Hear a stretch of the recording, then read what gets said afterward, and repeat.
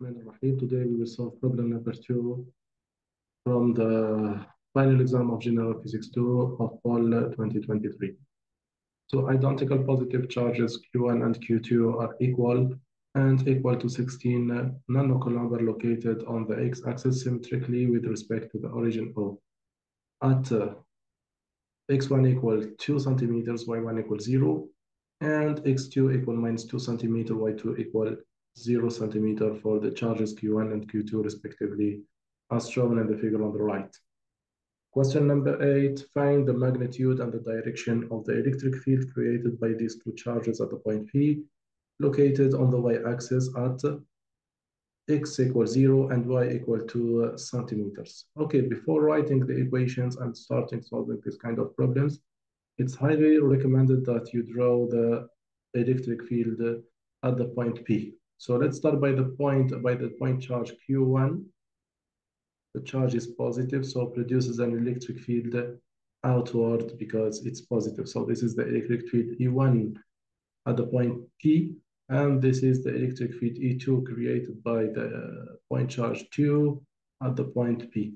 So you see that the two fields have two components.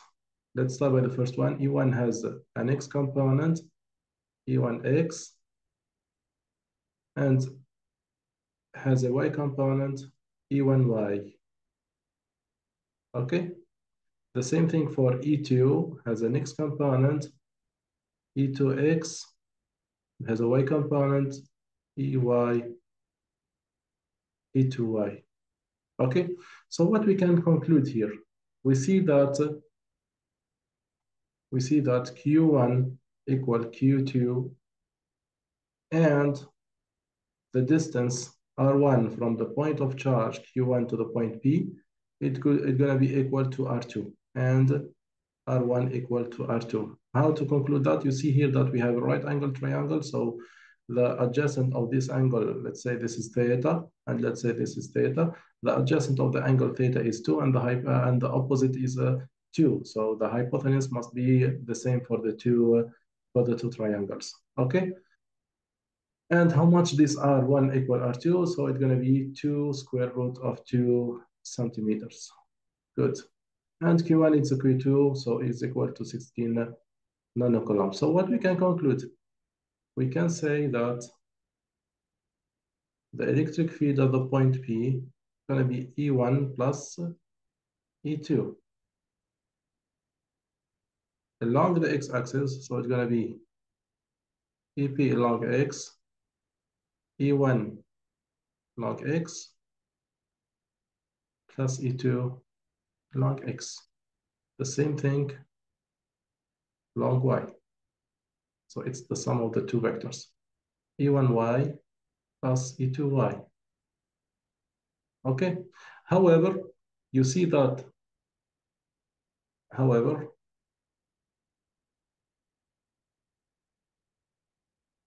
the magnitude of E1 is going to be equal to the magnitude of E2y because we have the same charge and we have the same distance from the point P. So what we can conclude? We can conclude that the X component of the total electric field is going to be 0. Why? Because we have E2 along the positive x-axis and E1x along the negative x-axis. Their sum going to be 0. And these two components along the y is going to be the same. Why? Because the magnitude is the same and the angle is the same. So we can write E1 to E1y. Okay. So now to determine the magnitude of the electric field at the point P, it's going to be 2 E1 along y. If we take this angle is theta, that means our angle theta is also here. And that means our angle theta is gonna be here. If we want the y-axis, so we will write as a function of a sine, which is the opposite side. So we can write equal to multiplied by E1 multiplied by sine of theta. Okay.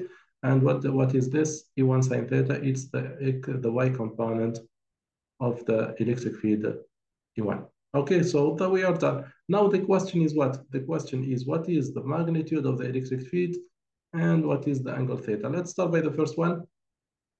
E1 as magnitude is going to be K Q1 in absolute value divided by R1 squared. So K is 9 times 10 power 9. Q1 is 16 nanocoulomb, that means 10 power minus 6, minus 9, sorry, divided by the distance R. And as we said, the distance R is 2 square root of 2 centimeter. So it's going to be 2 times square root of 2 times 10 power minus 2 squared. Okay, so what we're going to get? We will get 1.8 times 10 power 5, 10 power 5 Newton per coulomb. We are done. This is the first part. The second part is we have to explain the sign.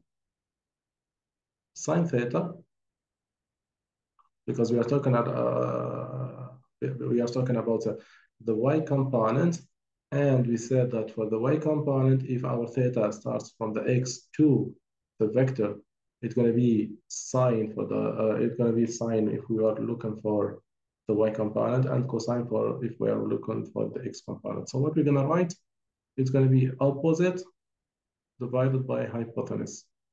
What is our opposite from the figure? Our opposite, the opposite of this angle is 2 centimeters. The hypotenuse is a square root of 2 multiplied by 2, 2 square root of 2. So let me write here. So it's going to be 2 centimeters divided by 2 square root of 2. So no need here to convert to 2 meters, because if we multiply 10 power minus 2 and 10 power minus 1, then we cancel each other. So that's all. We are done. Now we will multiply 2 by E1 by sine theta. So what we're going to get? E at the point P is going to be 2 multiplied by E1. We said it's 1.8 times 10 power 5 multiplied by sine theta, which is equal 2 over 2 square root of 2. And no need to convert, as we said. That's all. So the result is going to be 2.55 times 10 power 5 Newton per coulomb. That's all. It's okay. Now, what about the direction? As we said, these two vectors will cancel each other, these two components. So our electric field is going to be along the y-axis. So we can write along the positive y-axis. And we are done. So we can write that electric field E at the point P is going to be 2.55 times 10 power 5 J, the unit vector of the y-axis, Newton per coulomb. That's all. Okay, now let's move to the second question. And the second question, he said, find the total electric potential produced by these 2 point charges at the point P. Very good. Let's move to the electric potential. For the electric potential, B, V at the point P, it's going to be K, the sum of Qi over Ri. It's going to be K, Q1 over R1 plus K, Q2 over R2. So just we substitute. As we said before, R1 is equal R2 and Q1 is equal Q2. So we can write 2K Q1 over R1. That's all. So after substituting by the numbers, we're going to get VP equal 2 times 9 times 10 power 9 times 16 times 10 power minus 9 divided by 2 square root of 2 times 10 power minus 2. We are done. So the result is going to be 10,182.3 volt. We are done. Okay, just one step. Let's come back. The third question said, a negative charge Q equal minus 12 nanocoulomb is brought from infinity to the point P. The question said, find the work of the external force to bring the charge Q slowly from infinity to the point P. Very good. So you see that at the point P, this is our x-axis and this is our y-axis. At the point P, the electric field is up. Okay, so this is, okay. And the charge is coming from positive infinity. So the work done by the external force to bring a third point of charge from infinity to the point P is equal plus, not minus, delta U. Why this plus? This plus because the external force to bring a third point of charge force is opposite to the electric field E at the point B. Okay, so it's going to be Q delta V, and delta V is going to be V at the point B minus V of infinity. As you know, V of infinity is 0. So what will be the total external force, external work? It's going to be Q multiplied by V at the point P. V at the point P is already calculated in the previous question. So we're going to write minus 12 times 10 power minus 9. This is Q. What is it? Yeah, minus 12 nanocoulomb multiplied by 10,182.3 V at the point P. So we're going to get minus 1.22. 1.22 times 10 power 4 minus 4 joule. Okay, let's move to the last question.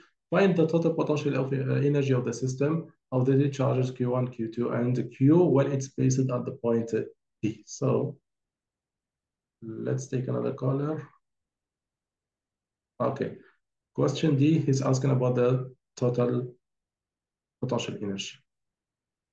Okay, so what will be the total potential energy? According to the formula, K, the sum of I smaller than J, Qi, Qj over Rij. Very good. So what we're going to get is going to be K factor of Q1, Q2 over the distance between 1 and 2 plus Q1, Q3, the distance between 1 and 3 plus Q2, Q3, the distance between 2 and 3. Just you plug in the numbers and the calculator, and you will get the result U total to be what? Minus 6.46 minus 6.46 times 10 power